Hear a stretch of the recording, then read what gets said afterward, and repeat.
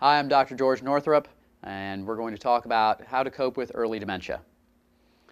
Coping with early dementia is just like coping with late dementia, except it means that the onset of the process has come earlier in life, and that typically means 50s or younger.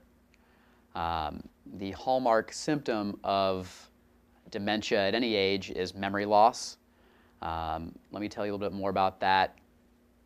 And I forgot what I'm talking about. That would be a very common symptom of dementia.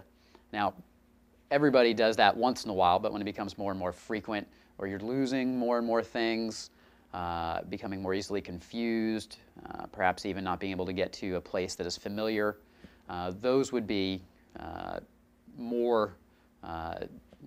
stronger indicators that dementia may be at hand.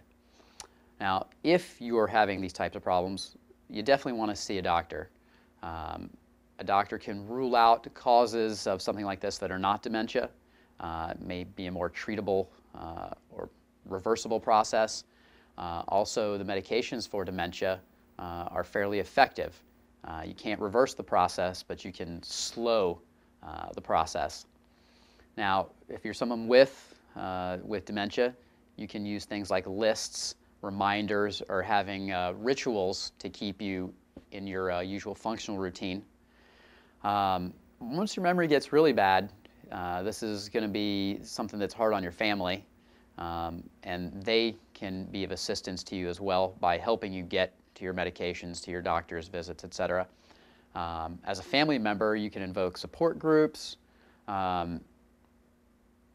Probably some other things you can do, but here I am showing my signs of dementia again.